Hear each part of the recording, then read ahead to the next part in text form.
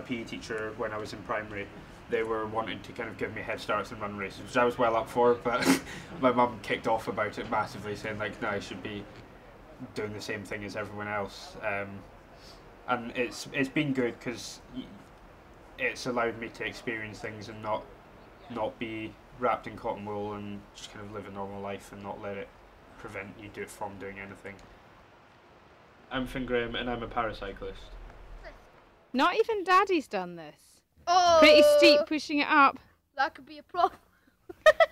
What could be a problem? Can you not fit your head? When we were younger, living where we lived, it made it so easy to get into cycling, and the fact our parents were riders as well. We'd be going the local mountain bike trails at Glentraes.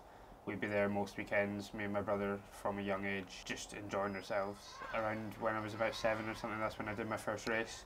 I think for my first win, it felt like I wasn't expecting it at all, like on the mountain bike, but after the first win, it felt so good crossing the line first. I enjoy racing, like I enjoy the adrenaline side of things, challenging yourself against other riders, like seeing how well you can do, and obviously it's different races, they'll have different competitions, some harder than others, in snow, mud, ice, just cold weather, and falling asleep on the bike is not a nice place to be. Coming round, finishing laps, your parents picking you up from the side, putting you back on your bike and telling you to carry on, and you'll thank us later for it and stuff, but in the moment it's not a fun place to be, but looking back at it again, it's an enjoyable race. Right, ready, set, go. I'm scared. Just go. I'm scared. I was born with bilateral talipes, which is I've no calf muscle in either of my legs, very limited movement in my ankles, like I've got a little bit in my left, but my right's just fused, so I'm not able to move it at all. On my right leg I wear a splint which supports my ankles, and it just allows me to walk much easier than how I would without it. Oh dear.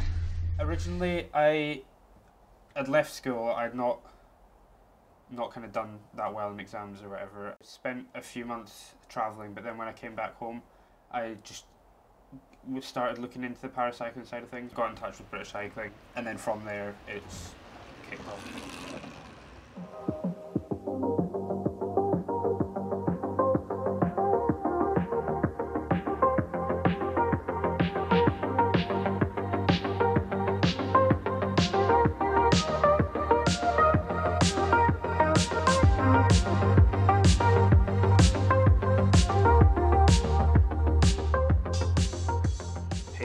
In Manchester, they've done a lot of orthotics for British cycling riders, and again it was much needed because I was getting ones from NHS and it was doing well, but the pressures and stresses I'm putting it under now, it wasn't really coping with it, like it was snapping a lot and I was having to use duct tape and super glue and stuff to keep it together.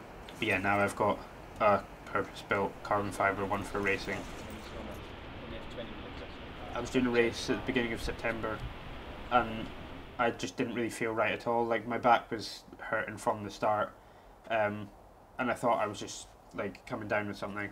Went out for another ride but just hadn't recovered at all, and joints were kind of aching, and we didn't really know what it was at that point. But on 18th birthday I collapsed on the bathroom floor, which was nice, and spent a week in hospital. And when you say you spent a week in your hospital after your 18th, a lot of people think it's just a hard night, but diagnosed with lupus, which is your immune system not being able to distinguish what's good and what's bad in your body. So I think I lost about 10 kilos. Not sure whether I was going to kind of race again or whatever, so it was pretty tough, but thankfully got on the bike.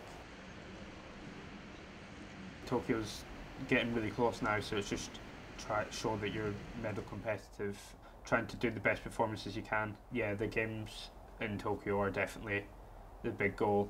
Everyone wants to be there, want to represent their country and just kind of perform on the biggest stage. There's still a lot of time until the games, so anything can happen.